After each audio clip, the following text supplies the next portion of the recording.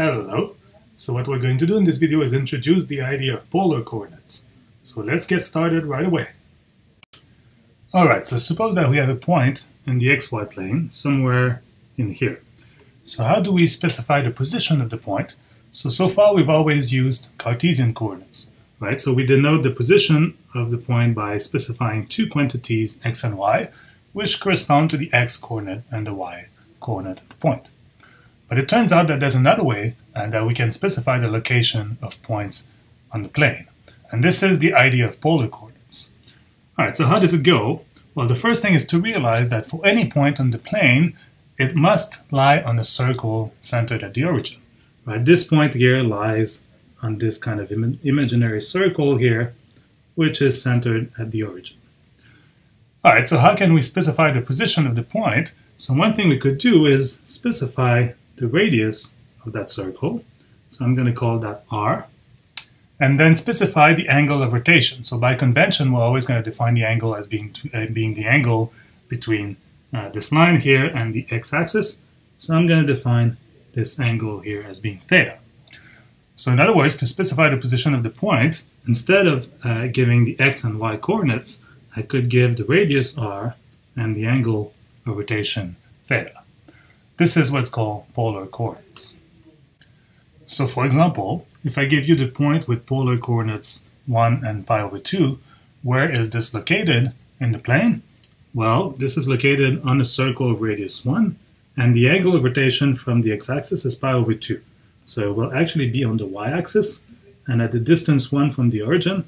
So this point P has Cartesian coordinates given by xy is equal to 0, 1. And polar coordinates given by r theta is equal to 1 pi over 2. Alright, so there's a certain number of things to notice here. First is that we can define polar coordinates for any point on the plane. Indeed, any point will lie on a circle of a certain radius and be given by a certain angle of rotation. So we can certainly give polar coordinates for any point on the plane. Second, polar coordinates are not uniquely defined. So for example, if you take the polar coordinates r theta, this defines a point on the plane. But if I look at the polar coordinates r theta plus 2 pi, it turns out that this is the exact same point on the plane, right? Because I'm still on a circle of radius r and I'm just doing one more rotation around the circle. So I'll use this notation here to say that these are two choices of polar coordinates for the same point on the plane. And in fact, this is true for any polar coordinates of the form r theta plus 2 pi n, where n is an integer, so all of those represent the same point on the plane. But in fact, it's even more than that. So far I've defined the first polar coordinate r as being the radius of the circle centered at the origin on which the point lies. So r must be positive. But we want to allow negative r. So if I have a point P here with polar coordinates r theta, I'll define the point with polar coordinates minus r theta as being the point on the same circle but on the other side of the origin. Alright, but then you see that the point with polar coordinates minus r theta and the point with polar coordinates r theta plus pi are actually exactly the same, right? Because the second one is defined as follows. I start at r theta and then do half a rotation about the circle, and then I end up at minus r theta. Right, so these two are the same point. So polar coordinates are definitely not uniquely defined. If you want to specify the location of a point on the plane using polar coordinates, there are many different ways you can do that. So the third thing that I want to mention here is that we can relate polar coordinates to Cartesian coordinates. So if I have a point in the plane with polar coordinates r theta, how do I get the Cartesian coordinates x and y of this point? Well, let me draw a vertical line here, then we can read it off directly from the graph. The x-coordinate of the point will be given by r times the cosine of theta, and the y-coordinate will be given by r times sine of theta. Now, this little triangle here only works if theta is between 0 and pi over 2, but the relation here is completely general, as you can prove. It's a good exercise to do that. Okay, so if we know the polar coordinates, we can extract the Cartesian coordinates. Can we go the other way around? If you know Cartesian coordinates, can you get the polar coordinates of the point? Well, first you realize that if you take the square of these two equations and add them up, so x squared plus y squared, on the right-hand side you get r squared times cosine squared plus sine squared, which is just 1. So you end up with just r squared on the right-hand side. And if you take the second equation and divide by the first, you get that y over x is equal to tan of theta.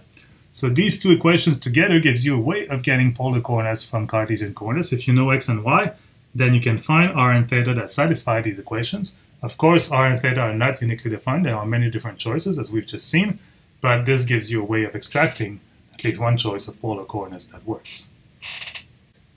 So now that we know how to define polar coordinates, we can study curves in the plane using polar coordinates. So a curve in the plane will be given by all the points that are such that their polar coordinates satisfy a given equation written in terms of r and theta. So if you're given the equation of the curve in this way, we call it a polar curve. Now, sketching polar curves is not always obvious. So let me do a first example. If I give you the equation r is equal to 1, what is the corresponding polar curve on the plane? Well, here I'm looking at all the points that lie on a circle of radius 1. So what curve do I get? Well, I'll just get a circle of radius 1. Right? So this is the polar curve given by r is equal to 1. As a second example, let me look at the polar curve defined by the equation theta is equal to pi over 4. So here I'm looking at all the points on the plane that have an angle of 45 degrees with the x-axis. So if r is positive, that gives all these points will form the line segment starting at the origin and going all the way to infinity. But I also need to include the points with negative r, so these will be the points on the other side of the origin.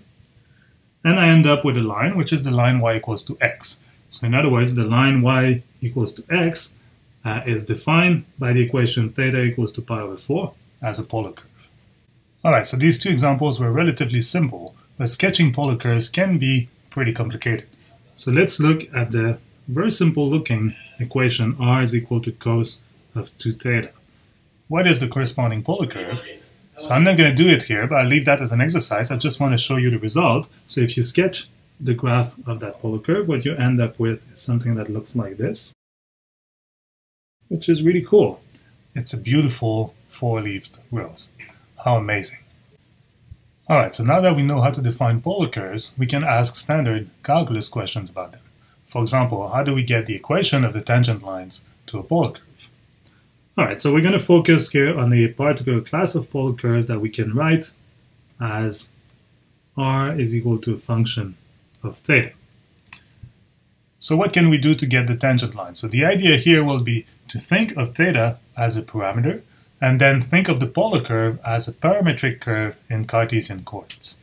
So more specifically, so we know that x is equal to r cos theta. So if r is equal to f theta, I can write this as f theta cos theta.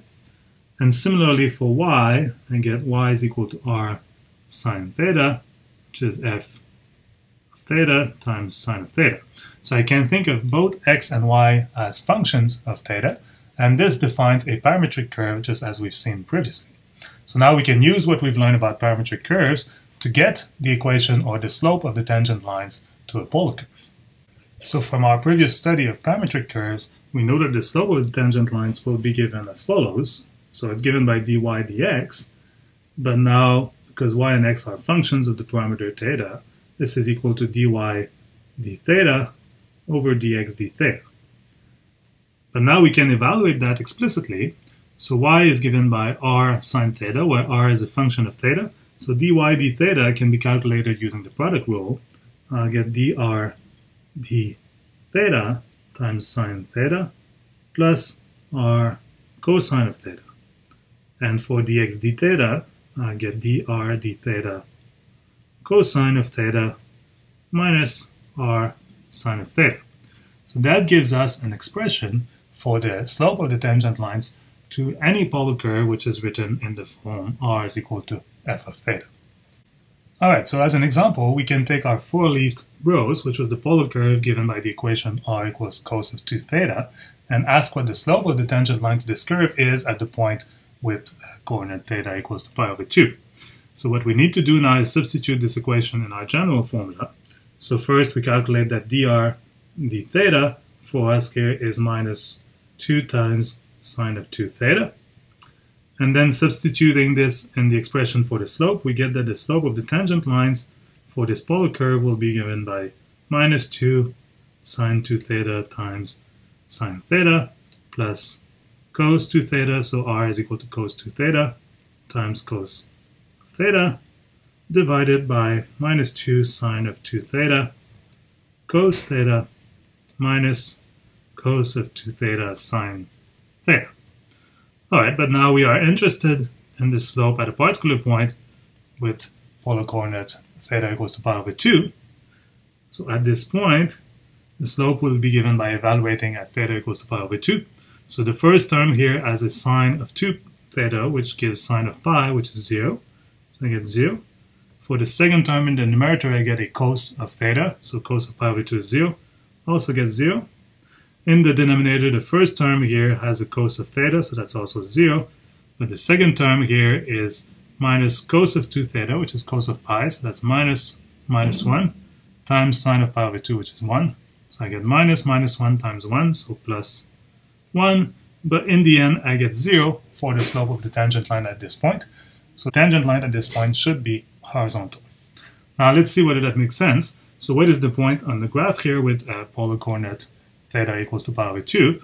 Well, this is the point with polar coordinates r theta given by, so r is equal to cos of 2 theta. Theta is pi over 2, so I get cos of pi, which is minus 1, and theta is pi over 2.